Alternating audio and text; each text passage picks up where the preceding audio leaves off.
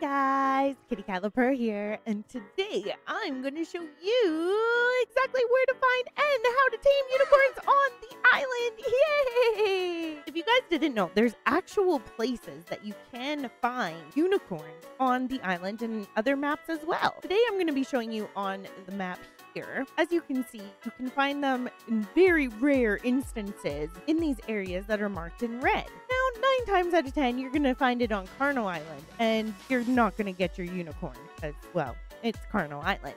And a lot of these other places are kind of stranger danger areas as well. But saying that, I was out on my normal morning stroll looking for unicorns, and I just so happened to find one that seems to be in a great spot to tame. So I thought I'd take you guys and show you. But first off, I want to say great big thank you to all my current subscribers. You guys are amazing, and I seriously couldn't do it without you. And if you're new here, feel free to hit that subscribe button for pro-ish art content. And if you do like what I provide for you today, feel free to hit that like button. Guys, I'm aiming for the big 20,000, so help me go big or go home and you all get a cookie. Yay! So normally I would take you guys over to different locations and find them, but because they're so rare, you can only find one unicorn on the map at a time, wild. I don't want him to get eaten. I thought I would just take you guys here and there. So 9 times out of 10, they can get finicky, especially if they see you. They're just like taming an equus, so you should wear ghillie. Best chances of sneaking up on them. Another thing you should do is crouch.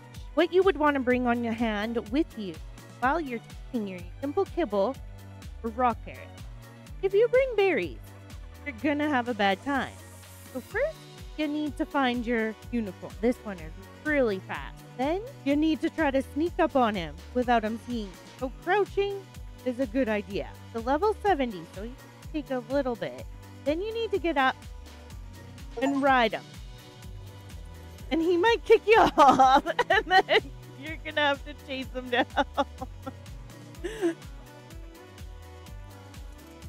And now you pay attention to the right side. You have no control of what you're doing right now. It's all about the unicorn. So he can run you into stranger dangers real quick. That's why it's super important to try to find them in non-stranger danger areas. I got so lucky here. And when you see at the bottom right corner, it's saying use eating. I don't know exactly what it says, but there's a thing before he kicks. And that's when you got to feed him the raw carrots in your last slot or kibble. And there we go. So a quick rundown. You sneak up on the unicorn. You don't have to use ghillie. It's just your chances are a little bit better of not scaring it. Then you would have raw carrots or simple kibble on your last slot on your hotbar. Press E to tame, and then E again to jump up on him. Then you would have to follow the prompt just before he kicks you off to feed him and let him run around because he has control. Do it all right, then you can have yourself a beautiful, magical unicorn. And you may ask, why would you want one? Because why not? And if you guys didn't know, you do have to be a level 10 to tame one. And you can unlock a saddle for it too at a level 20. It is the equus saddle. And they do all the same things that equus can do. They can harvest bushes, and they can even help out knock out tames. But they're just more elegant about it. Well, guys, I thought I'd do a quick little tutorial because I saw one. And, well, it's fun to do some fun things like this. So, guys, if you did like what I provided for you today, feel free to hit that like button. And if you're new here, why not subscribe? I hope you guys have a super duper magical day. And we'll see you in the next one.